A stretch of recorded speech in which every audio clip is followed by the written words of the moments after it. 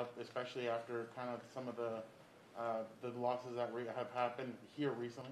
Winning always fires us up. You're trying to win every single game, and I thought we did a great job of moving the ball, and we can't turn the ball over like that. Kind of a weird situation, but the offense did a great job of answering back when we needed to. It's all good. Just on that 36-yard run, the whole situation with Cam Hayward, what are your thoughts on it? I was just trying to score. I kind of did a little slow cutback, but kind of tried to just find as much room as I could, and the guys downfield did a great job blocking, so it was good to see a little bit of green grass for me. Did you think that was a dirty hit? Oh, no, I haven't really seen it. He's a tough player. Football's an emotional game. Whatever happened, and we'll shake hands and say good game after the game. That was probably one of the most wildest fourth quarters we've seen in some time, 41 points going up. What was it like to be in that back-and-forth game and then to come through on the last drive when you had to score a touchdown? It got a little too close, for sure. As an offense, we had our spots, our opportunities to go down and score and put the game away, and we failed to do that. And so it got a little too close, but I thought the defense did a great job coming up with stops. And for the offense to answer and to go put points up on the board, I thought that was a huge step for us. Did it fuel you at all when you just see all those terrible towels tonight and the Steelers fans? Did it fuel you? We didn't pay too much attention to it. It's one of those things that here at SoFi we love the way it is, and the Chargers fans, they showed up, they showed out, they're loud, they were into the game the entire game. So we've got so much respect for those guys that show up. Justin, a career high in rushing yards for you. I know just talking to Brandon, he said they were playing a lot of man and it sort of opened up for you. But just from your perspective, what allowed you to be that productive on the ground tonight? Yeah, you just got to convert, and whether it's by the ground or through the air. If there are open rush lanes and guys are getting covered and no one's playing defense on the quarterback, you have to kind of step up and find a way to get through the line. I thought the line did a great job of protecting me and making sure those lanes were wide enough to run through.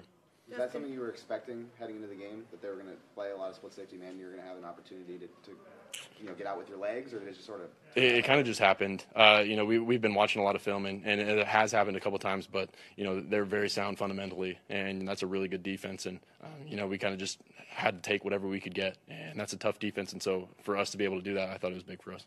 Last year, games like this you guys would have blown, and you guys would have ended up losing. What do you feel like has changed this season? And why do you feel like you guys are starting to win these games or these close games? I think it's a mentality heading into the game and knowing that you've got the right guys.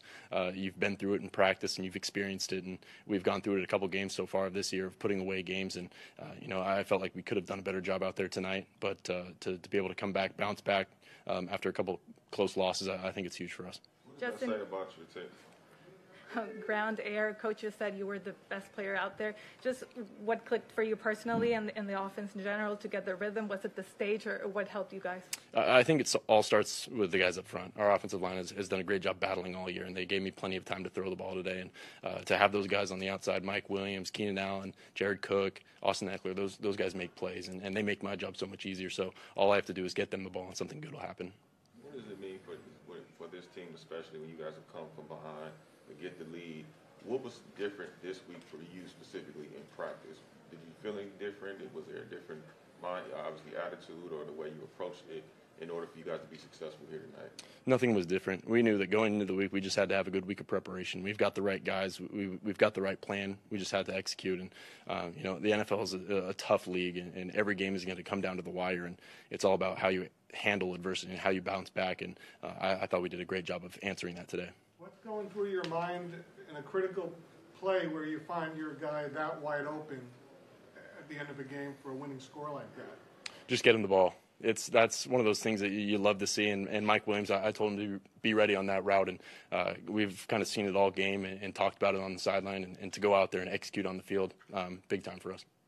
How significant was this win tonight? I think every win is huge.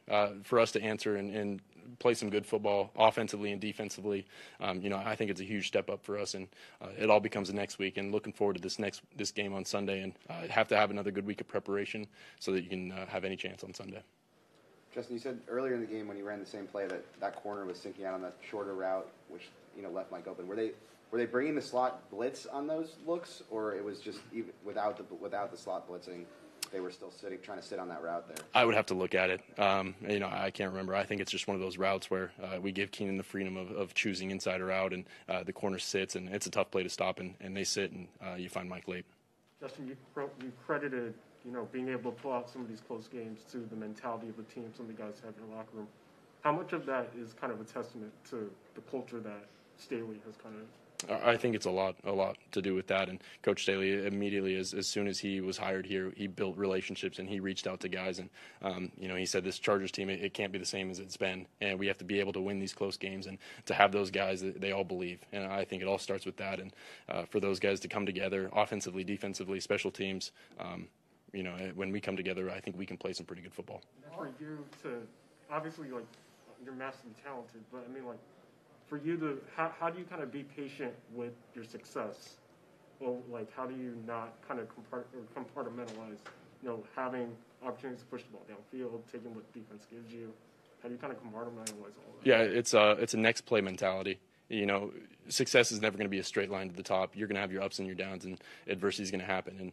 And we've certainly faced that over the past couple of years, and I think we've done a great job of answering. And we're not always perfect. We don't always win, and there are definitely things that we need to clean up from this game. But to be able to keep growing, keep developing, I think that's what's important for us. Austin's one of the better all-around backs in the game, maybe underrated, but to see your teammate get 4 touchdowns. What's it like to see that happen for him? To be able to do that in the NFL, it's not easy. And for him, we know how special and how gifted he is, and we see it during practice all week. And just giving him the opportunity to go make someone miss, that's a great option for us. And we've done such a great job of getting him the ball and finding ways to get him the ball because something good will happen with him. All right, thank you. Appreciate it. Thanks.